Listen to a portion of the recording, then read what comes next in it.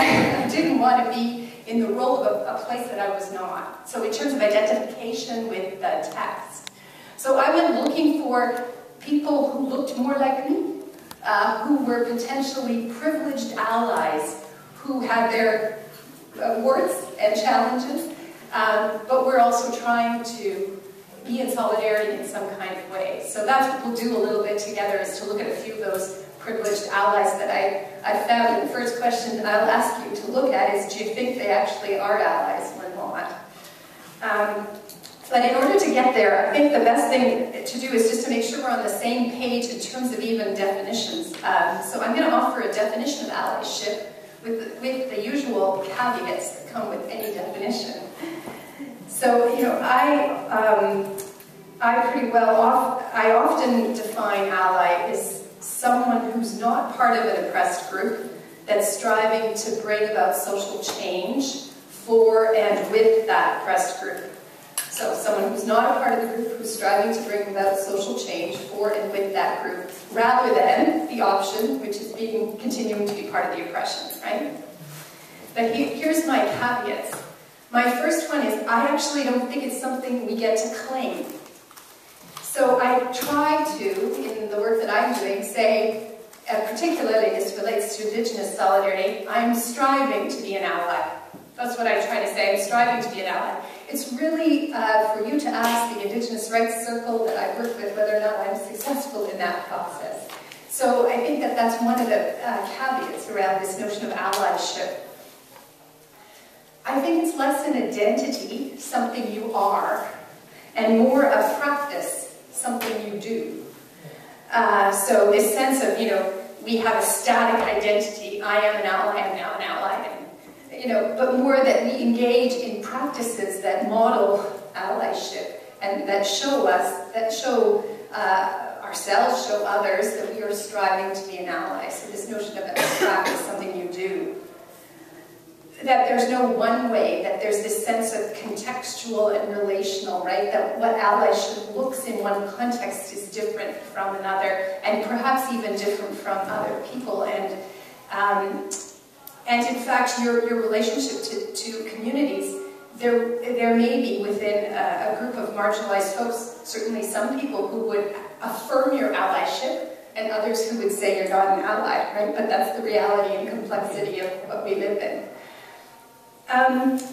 And the last thing is that, and this is a particular issue for nice Canadian church folks, is that it sounds like you're helping, it sounds like altruism, but in my mind it's actually got more to do with unhooking from an oppression that is soul-destroying for you as well, and not just about helping other people, right? That you're basically trying to extract yourself to a certain degree from, not your privilege, and I'll come back to that later, but in some sense you're extracting yourself from continuing to participate actively and prop up this oppression, you know, with your practices and with who you are. So that's I've just put that out there as definitions of allyship, just to kind of get us on, at least we'll roughly be in the same hymn book regarding these things. And I will offer you 4 principles on allyship that come from work by Kelly Kramer and some others, and they resonate for me. The first is that privilege cannot be rejected or disowned. Just because I am striving to be in solidarity with community does not put me in the same place. I think we know this, we've talked about this weekend. But this is a temptation for lots of church folks that I go to. You know, the reality is I strive to be in solidarity with Indigenous women, but my experience as a white woman is dramatically different in terms of, for example, safety from violence. And that doesn't change just because of my intention for solidarity. It doesn't change that. So you can't simply reject or disown your privilege. Second, our task is to look for ways to simultaneously use and undermine our privilege. The reality is we do have it. How do we simultaneously use it and then work to undermine it? I would say one good example is in terms of voice.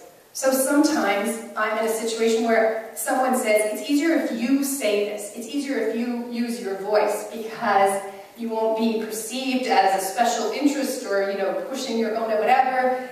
You have more access. I need you to use your voice. But the reality is, over time, that's not what we want, right? We don't want people speaking for other people. We want people's authentic voice to be heard, and there to be space for that. So how do we use our voice, but at the same time be very aware that we're trying to work towards a situation where we're essentially undermining our own privilege? So at Kairos, particularly, just as an example, we used to go to standing committees and present in front of, I don't know what a standing committee is here, but we used to present on behalf of communities. Now what we try to do is pry open the door to get access to that space and pay and facilitate and accompany communities to speak into that space. And that transition has taken some time and work, but that's where we're going. So we're using our privilege, but also trying to undermine it at the same time, and it's a complicated exercise. The third is about intentional risk-taking, or an ethic of risk. Now the reality is no marginalized community, we talked about this on the first evening, no privileged community, marginalized folks are in the same risk category at all. But I think that when we strive to be an ally, we're prepared to put ourselves in some degree of risk and consequence. And we do that with intention. And so that's kind of part of who we are. That's part of the possibility when you engage in allyship. And the fourth is really perhaps the most important thing of all, and that is that it's sustained over the long haul. Right? So I think, you know, participating momentarily in some action does not represent that striving to be an ally that requires the rebuilding of trust. And I'm telling you, in Indigenous communities that I have the privilege of working with, that trust is really like a long time coming. And even when you think you're there, you screw up, and in their graciousness, you know, they correct, and we keep going, and the trust is a hard time. And sometimes it means just being around for a long time before someone says, oh, you've been here for a while, and then start to engage you. So that question of sustain in the long haul, even when, for example, you make a mistake and you're corrected. So here's the question. What I would like us to do is to look at three characters in the text, and to ask the question, are they allies? Could we understand them to be allies? And I'm going to invite you to use those 4 criteria as the question. So, you know, is there any evidence in the text that they actually know they have privilege? Is there any evidence that they're trying to use that privilege or undermine that privilege at the same time? Do we have a sense of their sustained nature of the struggle? Are they risk-taking? Those are the questions that I'm going to ask you to look at within three texts that we have. And again, this is about trying to build a bridge between the dangerous memory of freedom or liberation, as Joanne Baptist-Metz talks about it, that we have in the text that can help us in the now, you know, both in our vision and in our solidarity. So we're trying to build a bridge and to see if there's any wisdom in that biblical witness that can help us in this context. Okay? You're with me so far? Sort of. Okay, so the three characters that I've found, and I'd be fascinated to know some of the others that come to mind when you're having this conversation, is probably most traditionally talked about in this view is the Pharaoh's daughter, so in the Exodus story. I'm going to also offer you Esther from the book of Esther. Obviously, we can't read one chunk of the book of Esther, so it's going to have to be a synopsis and a kind of creative recreation in your own mind of the book of Esther and talking about her role. And the third one is Joseph of Arimathea.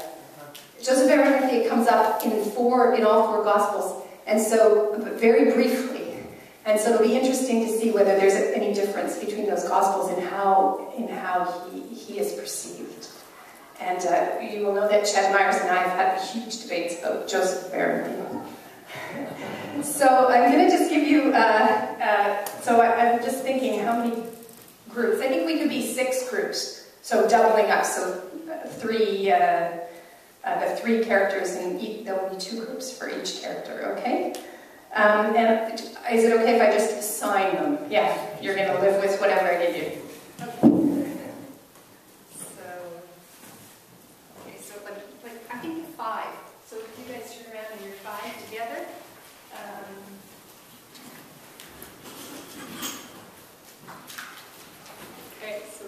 5 together.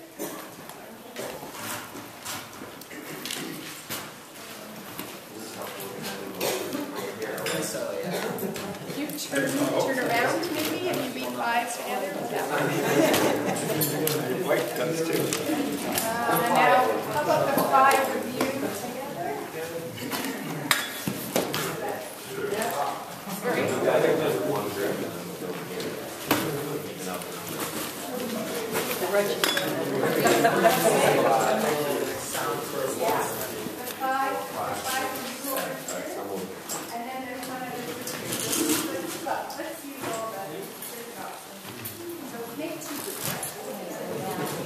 We have text together. Does anyone have any more information?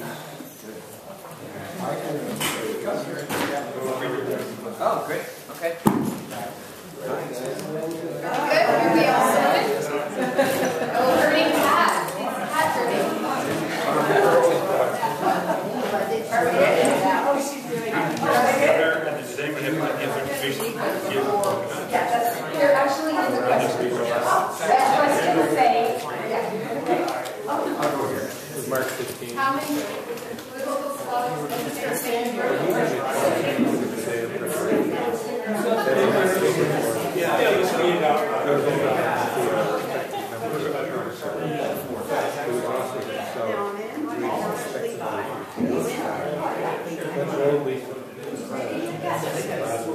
Woman conceived and I was wondering if he were already Yep. and somebody was security. And he learned from the centurion that he was the grandfather of the and there's this providence law. Taken down the body, wrapped it in a Sister stood at a and laid it in the tomb that was hewn out of the rock. He then rolled the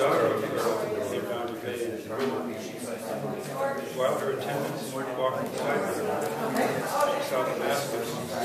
Now there was a good and righteous man named Joseph, who, remember that God had not agreed to their plans to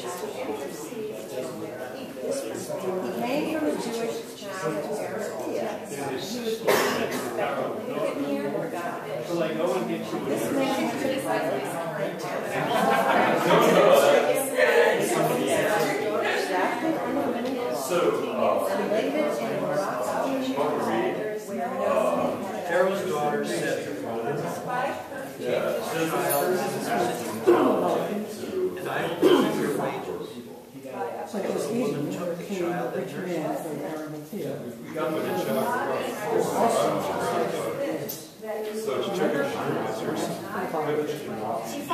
Pilate ordered it to be given. So Joseph took the body, wrapped it in clean linen cloth, and laid it in his which had been hewn in the rock. He then rolled a great stone in the tomb. What follows are a series of instances. Esther is welcome.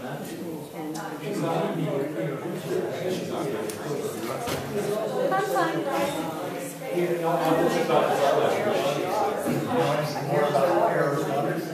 after these things.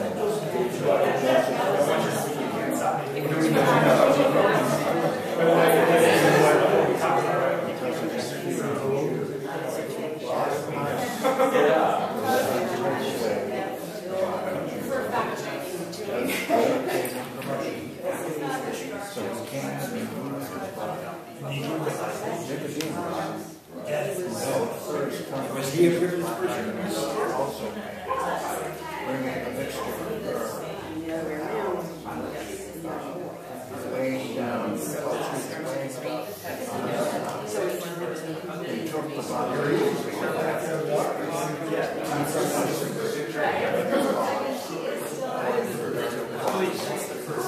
I've always assumed that when he was returned to Pharaoh's daughter, he was still had been weaned, so that he doesn't remember.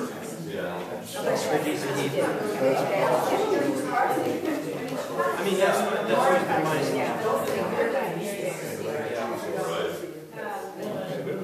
I have a question. I think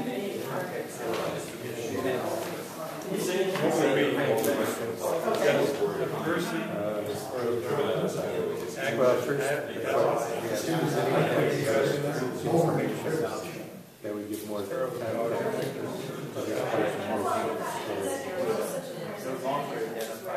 this person. Context. Well, it's clear she knows that it's a Hebrew baby. It is just like anything. It's a Hebrew baby. And she not only looks after it, but takes it's her own. Does this person act as an ally? We don't know what that says will be the mill getting back. We don't know. I think that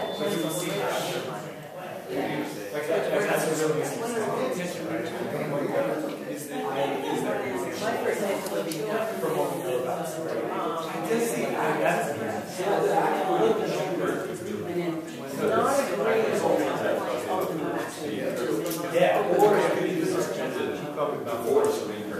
one that puts in the most in opposition.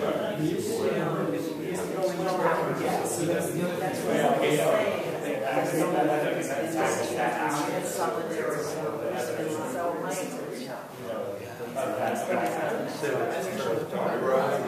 he is somebody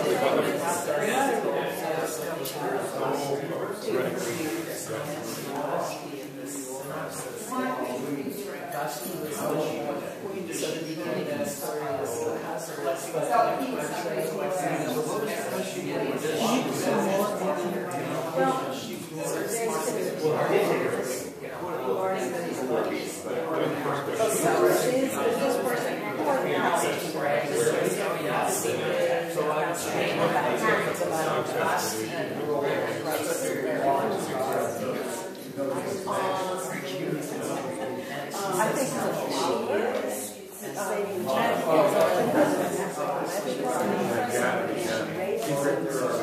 disciple, yeah, the secret. Somebody else here. And I think that's the second question. So, was she aware? Part of the Was she aware of her own identity? just as awareness of the disciple. We don't have that.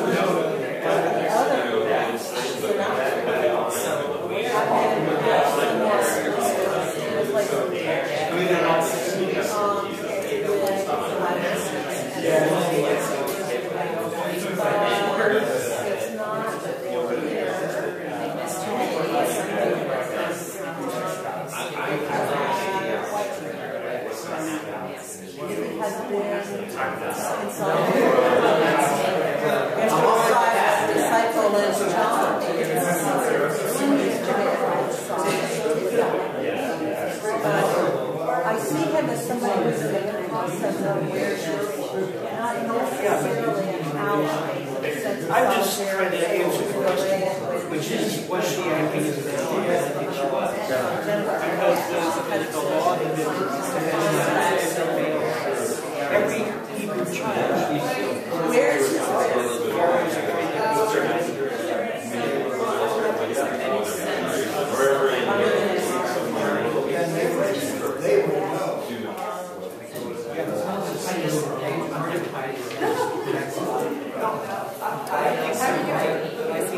We're going to meet question number 2. I think we're still going around that one. It strikes me that unless I miss something, that he's making a singular decision. I don't see him talking about it anymore. No, that's It goes right to the authority and makes a decision of what he's decided the best thing to do. As an ally, wouldn't this be something that it isn't somebody deciding for somebody, it would be something that would be done. That's like with solidarity. Yeah. And if he was,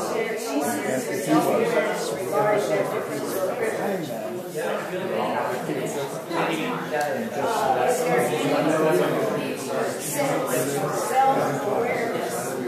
can solve it within a responsible way, rather he kind of I mean, so the only possibility is in John, right? So interesting, he's an awful text, but like by John, he's a disciple. And linked to another character, what happened, we don't know your shimmer. Yeah. Very similar. Canaanite scared. Secret and scared. Because it does seem like there's both of them. He is doing something. The women he's taking for clearly he was been burial. They got no. He can't get in the door.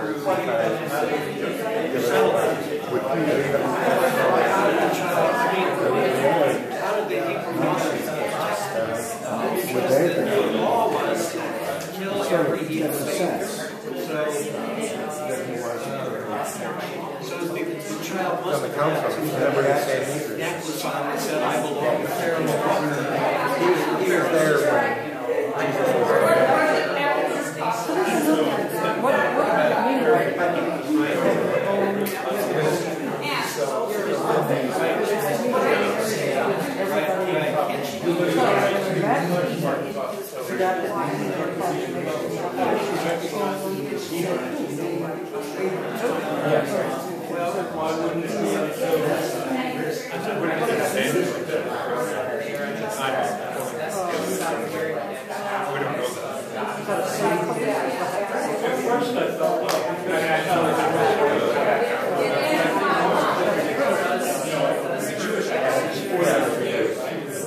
there's money involved.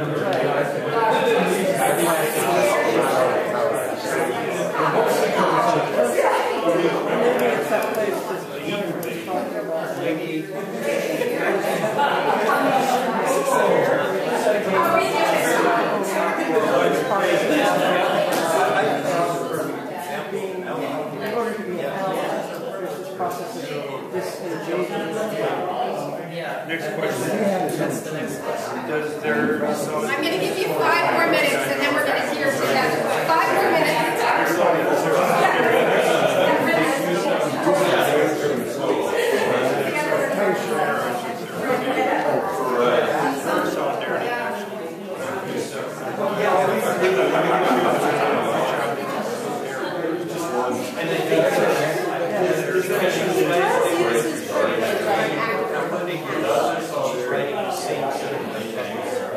That goes to the responsibility of the body ritually.